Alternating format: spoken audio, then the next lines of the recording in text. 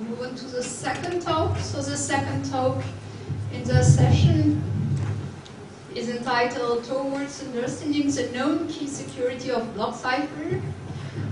The paper is by Elena Andreeva, Andrei Bogdanov, and Bart Menning, and Andrei is giving the talk.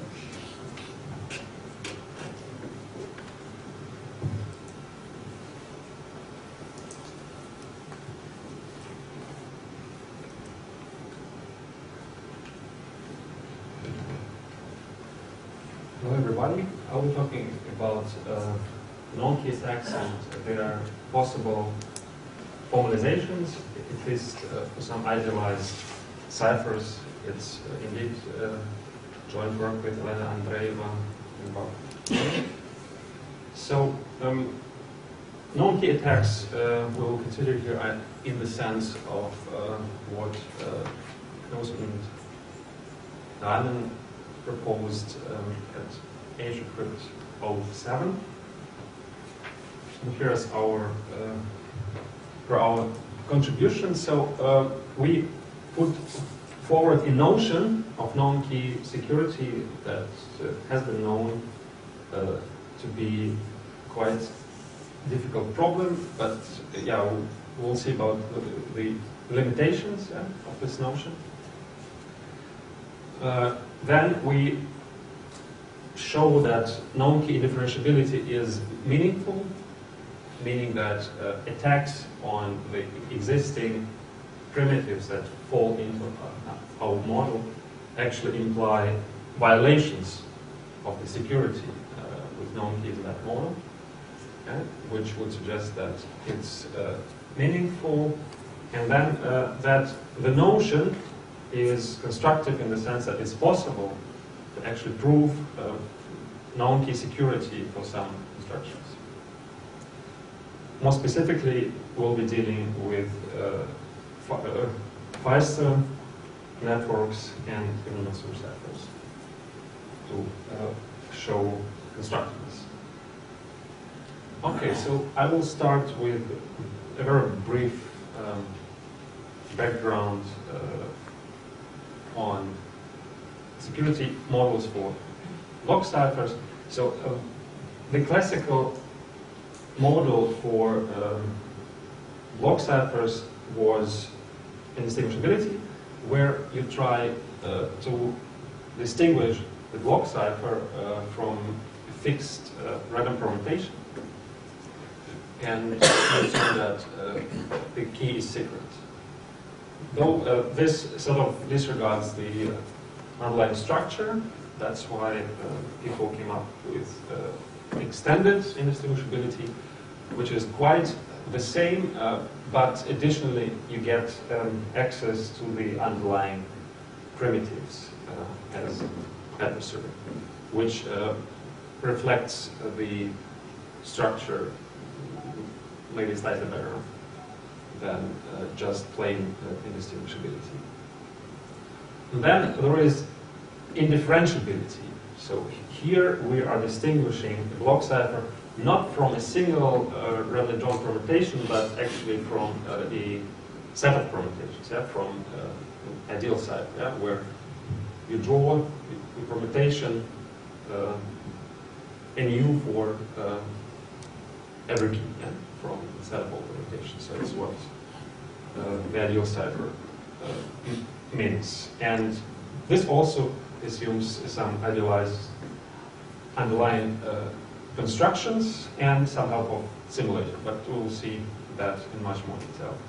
And here, the starting observation that given this taxonomy, if we want to model the known key attacks, then it might be not that reasonable to deal with those, because we actually know the key we are computing with, and this immediately leads to attacks in this setting. Yeah? Because indistinguishability implies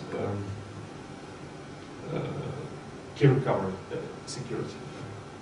So we might want to deal with the indifferentiability instead, and try to find ways how to include the known key setting. So once again, our goal is to incorporate the knowledge of the key in the model, some ideal underlying primitives such as random oracles or random permutations, the knowledge of the key to the adversary actually, and the knowledge of the key, yeah, of course, also to the block cipher in the composed setting. So, and this is resulting then in so-called known key indifferentiability, which I will now introduce, starting with the classical notion of indifferentiability by Maurer et al. From PCC 04. So here we have two worlds. This is the so-called composed world, where you have the actual structure of your block cipher that might depend on some unlike permutation. And in the right world, you have the ideal cipher and some algorithm which is called a simulator, which simulates the behavior of this permutation. So this simulator actually works on the side of the construction. Yeah? We're trying to pretend that this world is actually the composable, though it's not. And then the task of the adversary is actually to distinguish between those two. And for that, the adversary is given two interfaces, the left interface to the big oracle and the right interface to the small one. And now, in the classical setting, the adversary is allowed to choose the key and to forward some queries backwards and forwards for the cipher for the underlying primitives. And then, again, we want the adversary to distinguish. So, this model is pretty generic. It allows to model chosen or basically any keys, because in many cases this is not even formulated explicitly for chosen keys. So now what we want to modify in that setting is that the key is known and fixed, but not by the adversary, somebody else. And it's public, yeah? So every entity here actually knows that key, including the simulator, yeah? Which is important, which is not necessarily the case in the classical indifferentiability setting. And then again, the adversary is given two interfaces, and then it doesn't know in which world it is. And then we need to distinguish between those two.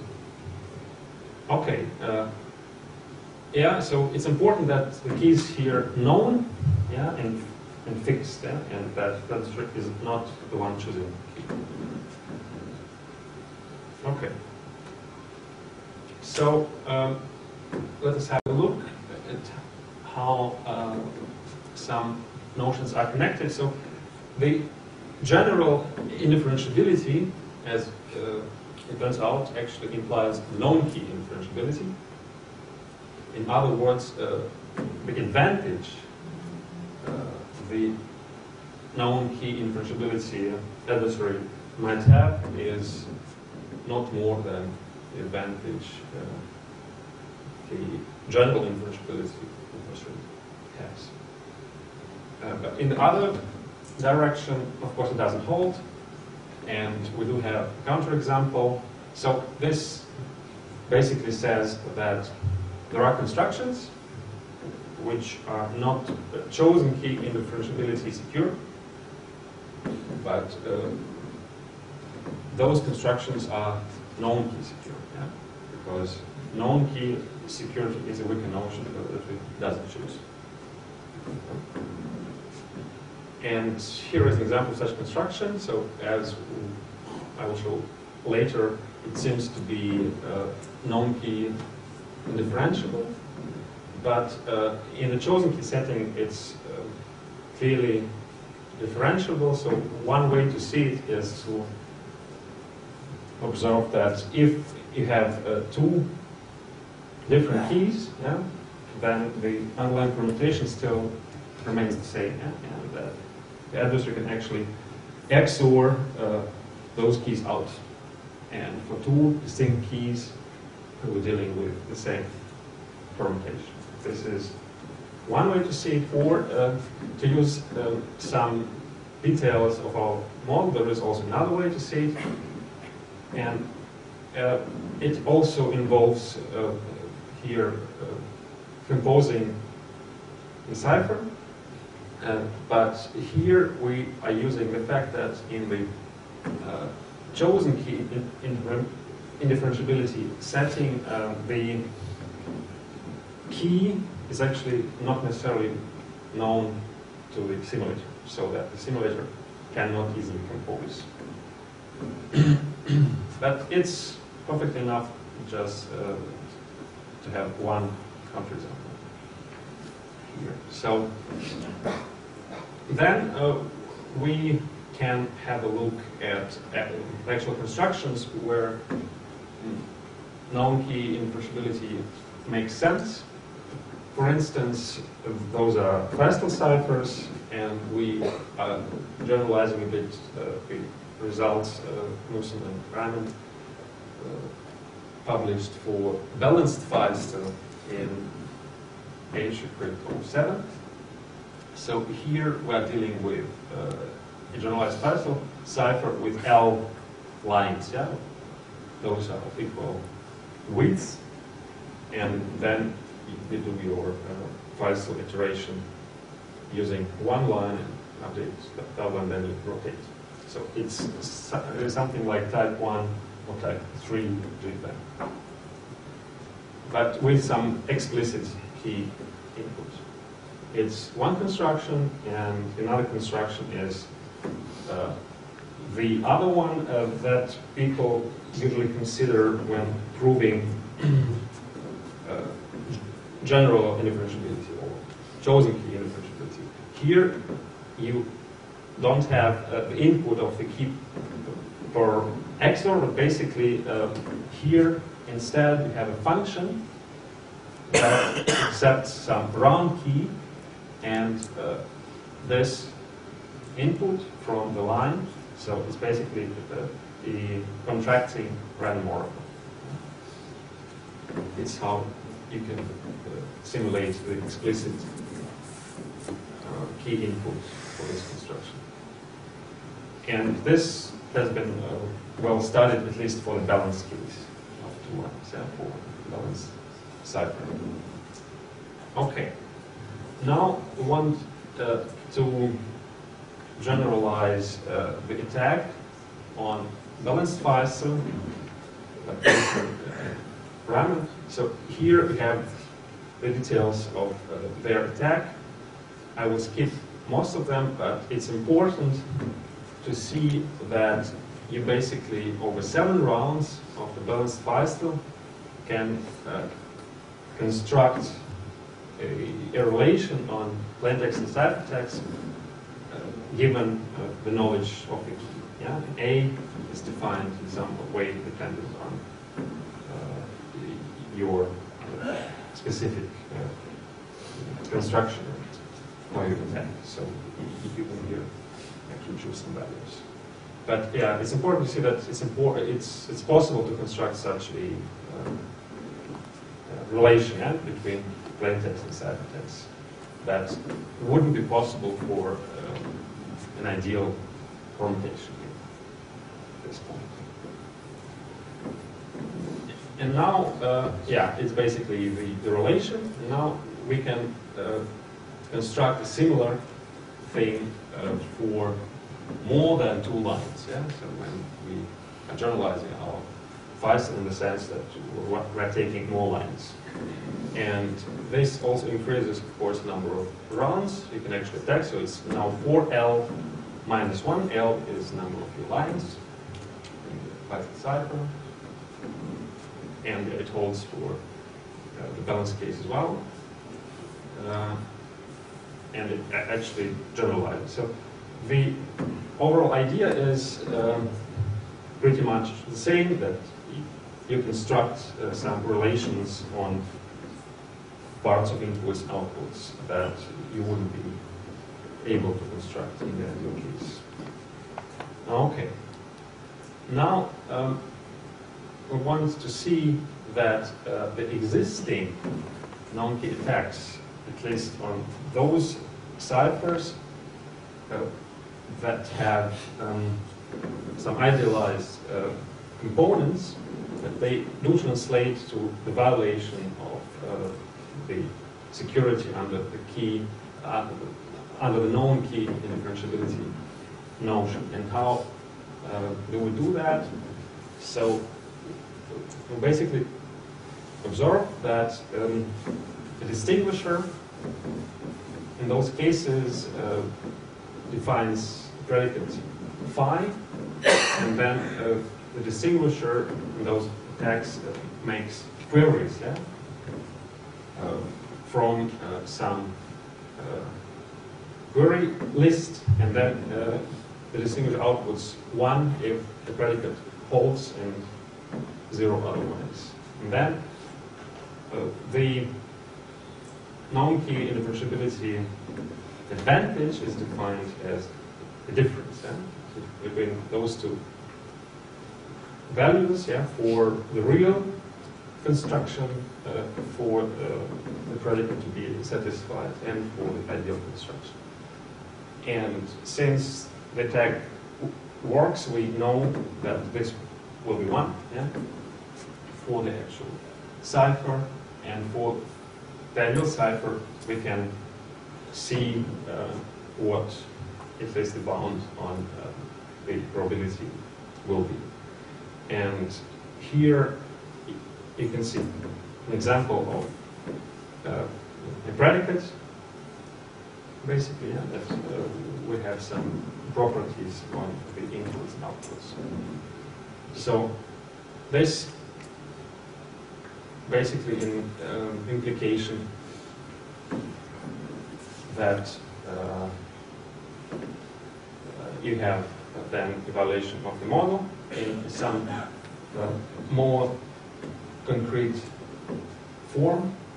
So here you have a statement, yeah, that will show that the advantage of the non-key indifferentiability distinguisher is actually at least 1 minus this value, where QES so is the number of queries the simulator makes to the ideal cipher, yeah, to the big oracle in the right form.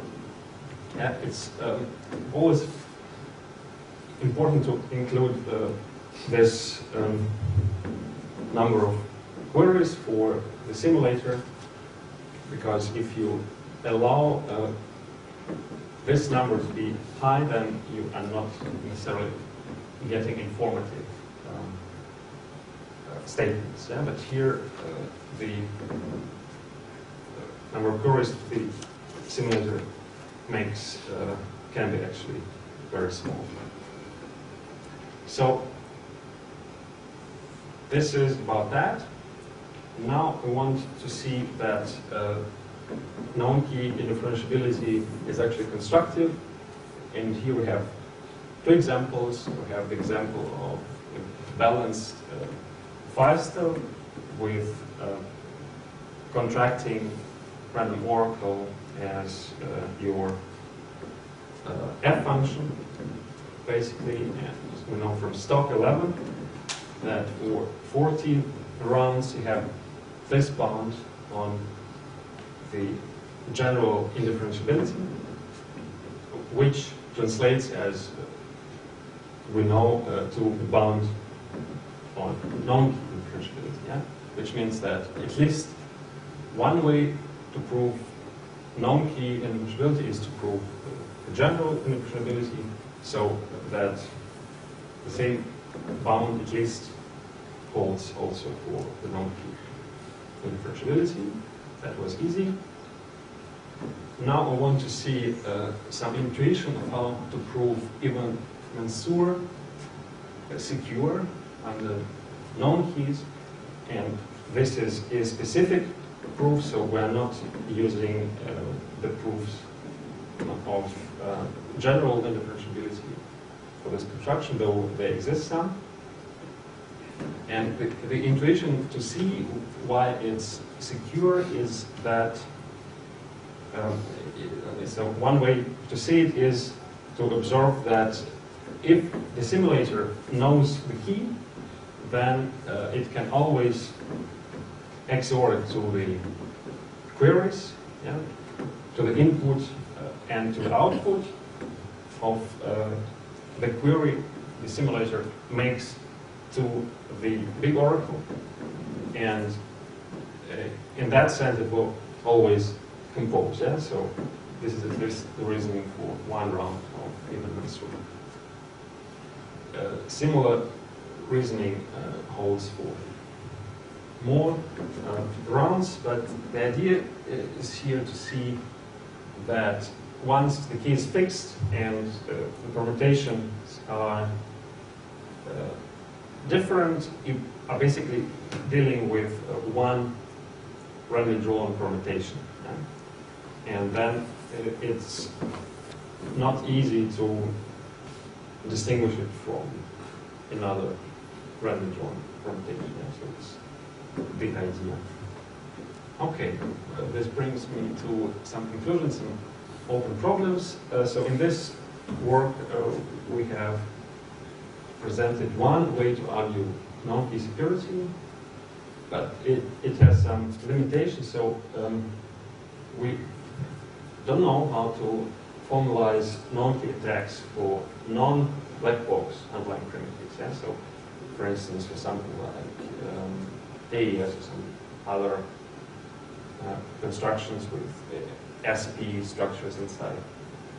And it's also of somewhat independent limitation that the ideal model, yeah, and the differentiability is an example of an ideal model, is that in the ideal model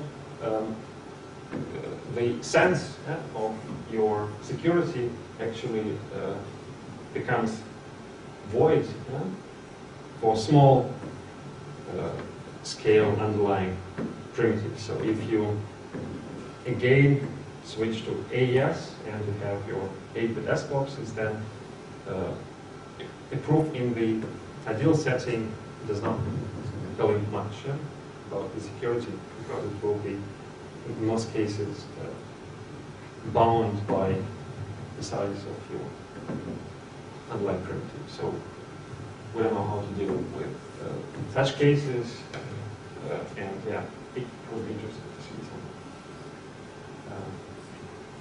new ways also to argue non-key security for non-ideal underlying components, maybe for smaller size. That will conclude it. Thank you.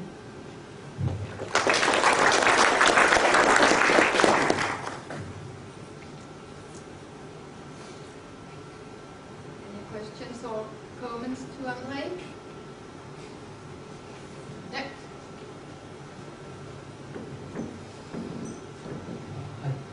So for the Holstein, the general physical structure for the 16 rounds, yes. So the Holstein result is on. So you proved it on 14 rounds. It was proven for 14 rounds, I think. Yeah. Oh, okay. By Holstein, but it's 16 and above. Yeah. Okay, so okay, I didn't miss. I actually missed it. So my question was that Holstein is in random oracle model. So the round functions, they consider it as random oracle. Exactly, yeah, and it's exactly the same construction we call here G, F, and R. So that you have a contracting random oracle if you want to account for explicit key input. Yeah? So your F function, yeah, in one round is going from n over 2 plus k to n over 2. Yeah, so it's where you input your key. But the proof by Hohenstein et al. Was not considering that explicit input, but it's easily transferable to that case as well. Okay, thank you. Any other question? Okay, if not, let's thank the speaker again.